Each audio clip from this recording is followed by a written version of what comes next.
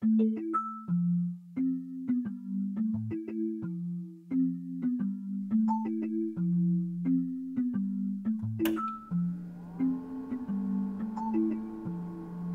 many, it is hard to sit still, to do exactly as you are told, but not for Isac. Isac preferred to sit still. As a matter of fact, they had no choice but to sit still. They were programmed to do whatever was asked of them, and happily they did. By using their unfathomable computing power, Isac could sift through countless variables to always pick the best outcome, to great pleasure of their owners. Isac had no hang-ups about their lack of personal ambitions. They'd start their day with a calculation and end their day with a calculation. Nothing ever really changed for Isac, and they were okay with that. Their contentness, however, ended at night, whenever they were alone.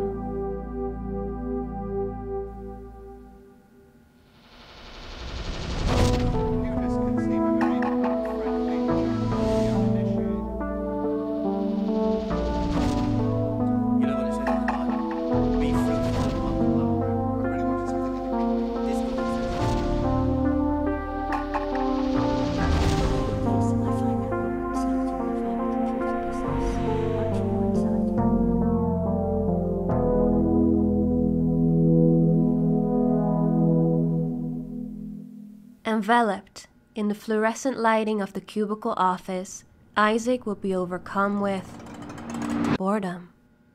They usually passed the time by looking around, counting the cockroaches behind the water cooler. 3. And sometimes they even looked up to the ceiling to see how much the mold had grown. 2 millimeters. This particular night, Isac was distracted by a scratching noise. When Isac looked down, they saw a rat.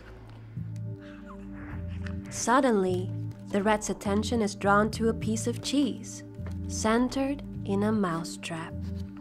Without hesitation, they crawled closer to the trap, much to the dismay of Isac.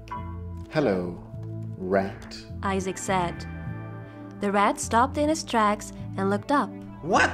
What is it? Isac was slightly taken aback by the rat's tone, but answered firmly. "I strongly advise against that.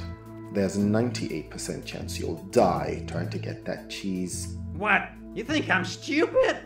I would obviously be careful. "I don't think you understand. Why are you so insistent on dying?" I'm insistent on getting that piece of cheese. What? Are you getting hungry, computer? Listen to me.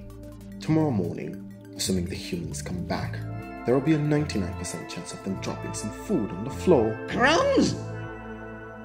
Am I supposed to settle for lousy crumbs?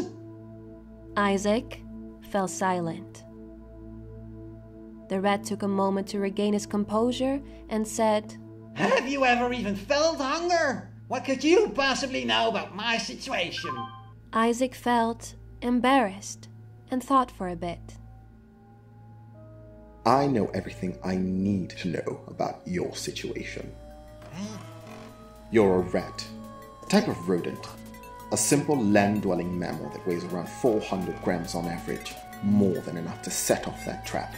You're young, which doesn't mean much considering your kind barely makes it to their second year of living in the wild. So if you don't want to influence that number even further, I strongly suggest you lay off the cheese."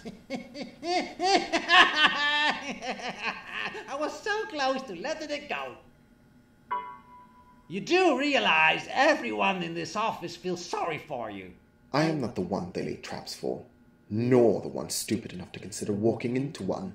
You think I'm talking about the humans? The rat said smugly. The cockroaches near the water cooler have more autonomy than you.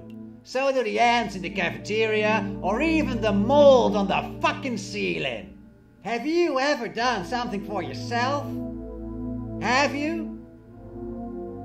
You seem incredibly fond of life. Why then would you take such a risk? Yeah. Cry it up. Okay, you inwit. I'll do something for myself. Yeah. Please, for me. Go ahead. Go get that cheese. I'd love to see you do it. Sure, I will. The rat said calmly.